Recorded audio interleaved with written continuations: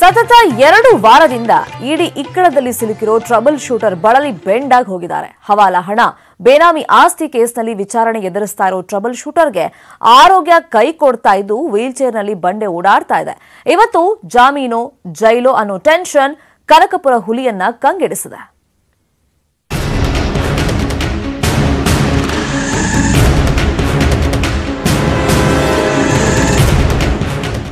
Into DK day, do or die ಅನ್ನೋ ಸಮರದ ಬಿಸಿಯಲ್ಲಿ trouble shooter ಬಳಲಿ ಬೆಂಡಾಗಿ ಹೋಗಿದ್ದಾರೆ. ಸದ್ಯ ಮಂಡೆ ಬಿಸಿ ಆರಿತು, ಮಂಗಳವಾಗದ ಮಂಗಳ, ಅಮಂಗಳದ ಲೆಕ್ಕಾಚಾರ ಜೋರಾಗ್ತಿದೆ. ಜೈಲೋ ಬೇಲೋ ಅನ್ನೋ ಟೆನ್ಷನ್ ಕ್ಷಣ ಕ್ಷಣಕ್ಕೂ ಹಿಂಡ್ತಿದೆ.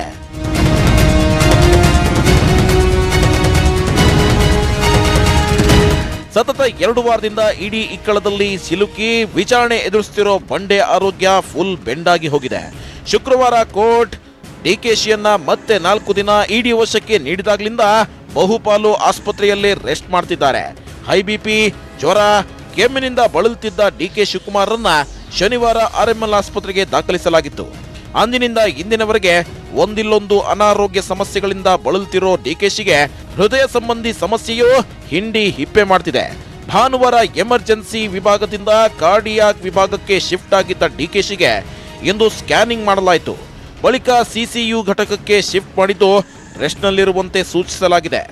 ಇನ್ನು ದಿಲ್ಲಿಗೆ ಬರಬೇಡಿ ಅಂತ ಮನವಿ ಮಾಡಿದ್ರು. ಸಿಸಿಯುನಲ್ಲಿರೋ ಡಿಕೆಶಿ ನೋಡಲು ಅವರ ಅಭಿಮಾನಿಗಳು ಸಾಲುಗಟ್ಟಿ ನಿಂತಿದ್ರು.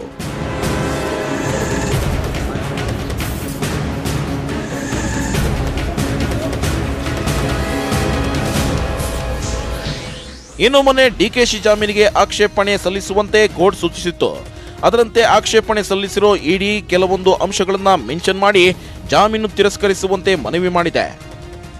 ಆರೋಪಿಯು ಪ್ರಕರಣ ವಿಚಾರಣೆಯಲ್ಲಿ ಸರಿಯಾಗಿ ಸ್ಪಂದಿಸುತ್ತಿಲ್ಲ. ಮತ್ತೆ 4 ದಿನ ವಿಚಾರಣೆಗೆ ನೀಡಿದಾಗ್ಲಿಂದಲೂ ಅನಾರೋಗ್ಯದಿಂದ ಆಸ್ಪತ್ರೆ ಸೇರಿದ್ದಾರೆ. ಇದರಿಂದಾಗಿ 4 ದಿನದಿಂದ ವಿಚಾರಣೆ ನಡೆಸಿಲ್ಲ. ಆರೋಪಿಯು ಪ್ರಭಾವಿಯಾಗಿದ್ದು ಸಾಕ್ಷಿಗಳ ಮೇಲೆ ಪ್ರಭಾವ ಬೀರುವ ಸಾಧ್ಯತೆ ಇದೆ. ಜಾಮೀನು ನೀಡಿದ್ರೆ ದಾಖಲೆಗಳನ್ನ ತಿರುಚುವ ಸಾಧ್ಯತೆ ಇದೆ. ಈ ಪ್ರಕರಣಕ್ಕೆ ತಾರ್ಕಿಕ ಅಂತ್ಯ ಹಾಡಬೇಕು. ಹೀಗಾಗಿ ಆರೋಪಿಗೆ ಜಾಮೀನು ನೀಡಬಾರದೆಂದು ಆಕ್ಷೇಪಿಸಿ ಅರ್ಜಿಯಲ್ಲಿ ಮನವಿ ಮಾಡಿದೆ. ಮತ್ತೊಂದೆಡೆ ಹೈಕೋರ್ಟ್ನಲ್ಲಿ ವಿಭಾಗೀಯ ಪೀಠದಲ್ಲಿ ಡಿಕೆಶಿ ಇಡಿ ಸಮನ್ಸ್ ರದ್ದು ಕೋರಿ ಸಲ್ಲಿಸಿದ ಡಿಕೆಶಿ ಆಪ್ತರಾದ ಸಚಿನ್ ನಾರಾಯಣ್, ಸುನಿಲ್ ಶರ್ಮಾ, ರಾಜೇಂದ್ರ, ಆಂಜನೇಯಗೆ ಇಂದು ತಾತ್ಕಾಲಿಕ ರಿಲೀಫ್ ಸಿಕ್ಕಿದ್ದು ಎಲ್ಲರ ಅರ್ಜಿ ವಿಚಾರಣೆ ನಡೆಯಲಿದೆ. ಹೈಕೋರ್ಟ್ ಸೇರಿದಂತೆ ದೆಹಲಿಯಲ್ಲಿನ ಇಡಿ ಸ್ಪೆಷಲ್ ಕೋರ್ಟ್ನತ್ತ ಡಿಕೆಶಿ ಚಿತ್ತ ನೆಟ್ಟಿದೆ. ಮಂಗಳ ಆಗುತ್ತಾ ಅಥವಾ ಅಮಂಗಳದ ಹೊಡೆತ ಮತ್ತೆ ಬಂಡೆ ತಲೆ ಮೇಲೆ ಬೀಳುತ್ತಾ ನೋಡಬೇಕು. ನವದೆಹಲಿಯಿಂದ ಧರಣೀಶ್ ಬೂಕನಕೆರೆ ಜೊತೆ ಗಂಗಾಧರ್, News18 ಕನ್ನಡ, ಬೆಂಗಳೂರು. ಒಂದು ಕಡೆ ಡಿಕೆಶಿ ಭವಿಷ್ಯ, ಇನ್ನೊಂದು ಕಡೆ ಸರ್ಕಾರ ಬೀಳಿಸಿದ ಅನರ್ಹರ ಭವಿಷ್ಯವು ಇವತ್ತೇ ಗೊತ್ತಾಗುತ್ತೆ. ಸುಪ್ರೀಂ ಕೋರ್ಟ್ನಲ್ಲಿ ಇವತ್ತು ಅನರ್ಹರ ಅರ್ಜಿ ವಿಚಾರಣೆ ನಡೆಯಲಿದೆ. ಶಾಸಕ ಸ್ಥಾನದಿಂದ ಅನರ್ಹಗೊಳಿಸಿದ ಆದೇಶ ಪ್ರಶ್ನಿಸಿ ಮಾಜಿ ಸ್ಪೀಕರ್ ರಮೇಶ್ ಕುಮಾರ್ ವಿರುದ್ಧ ಸಲ್ಲಿಸಿರುವಂತಹ ಅರ್ಜಿ ವಿಚಾರಣೆ ನಡೆಯಲಿದೆ.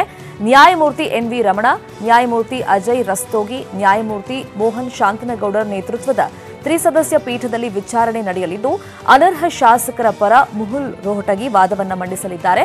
ಜೂನ್ 25ರಂದು ರಮೇಶ್ ಜಾರಕಿಹೊಳಿ, ಮಹೇಶ್ ಕುಮಟಳ್ಳಿ, ಆರ್ ಶಂಕರ್ ಅವರನ್ನ ಸ್ಪೀಕರ್ ಅನರ್ಹಗೊಳಿಸಿದರು.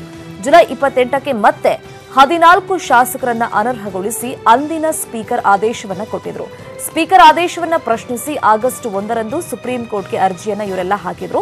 ಬಳಿಕ 4 ಬಾರಿ ಅರ್ಜಿಯ ತುರ್ತು ವಿಚಾರಣೆಗೆ ಮನವಿ ಮಾಡಿದ್ರು. 4 ಬಾರಿಯೂ ಅನರ್ಹ ಶಾಸಕರ ಮನವಿಯನ್ನ ಸುಪ್ರೀಂ ಕೋರ್ಟ್ ತಿರಸ್ಕರಿಸಿತ್ತು. ಇವತ್ತು ಅನರ್ಹರ ಅರ್ಜಿ ವಿಚಾರಣೆಯನ್ನ ನಿಗದಿಯಂತೆ ಸರ್ವೋಚ್ಚ ನ್ಯಾಯಾಲಯ ಕೈಗೆತ್ತಿಕೊಳ್ಳಲಿದೆ.